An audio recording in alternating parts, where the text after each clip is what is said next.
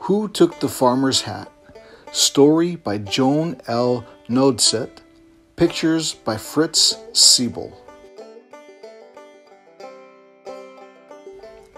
The farmer had a hat, an old brown hat. Oh, how he liked that old brown hat.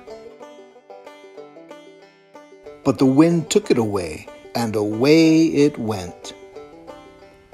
The farmer ran fast, but the wind went faster. So the farmer had to look for it. He looked and he looked. And he looked.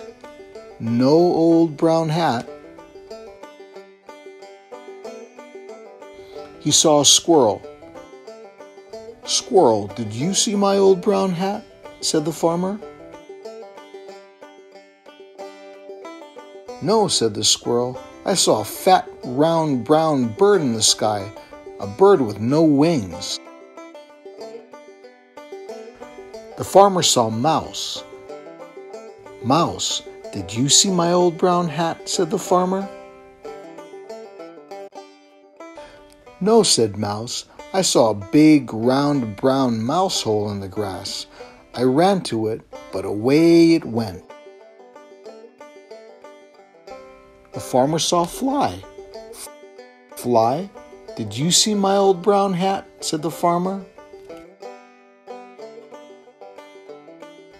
"No," said Fly. "I saw a flat, round, brown hill. The hill was in a tree, and then that hill took off, and away it went."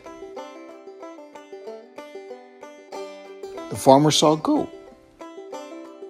"Goat, did you see my old brown hat?" said the farmer. "No," said Goat. "I saw a funny, round, brown flower pot. I was going to eat it, but the wind took that flower pot away." The farmer saw Duck. "Duck, did you see my old brown hat?" said the farmer. "No," said Duck. "I saw a silly, round, brown boat, but Bird took that." The farmer saw Bird. "Bird, did you take my old brown hat?" said the farmer. "No," said Bird. "I saw this nice round brown nest, but no hat." The farmer looked at the nest in the tree, a nice old round brown nest. Bird was in it, and an egg was in it. "Oh my," said the farmer. "Like it?" said Bird. "I like it," said the farmer. "Oh yes, I like that nice round brown nest.